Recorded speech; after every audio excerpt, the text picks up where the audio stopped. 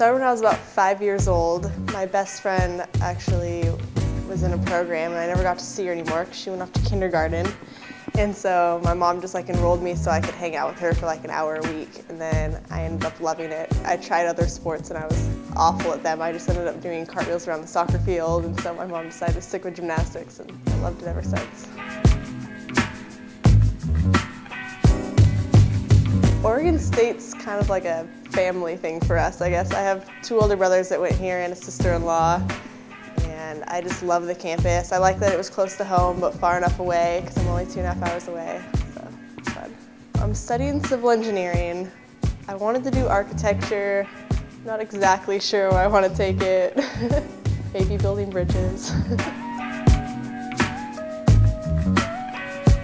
I came from a small gym. I was the only level 10, and so I had 12 and 13-year-olds that I was training with. There was really nobody there to push me, and so when I came in here and we had excellent gymnasts to look up to, great role models that just pushed me to work even harder, and then obviously great coaching staff that had a lot of good technique and drills to get me. Helped a lot. My goal is to make lineups, of course.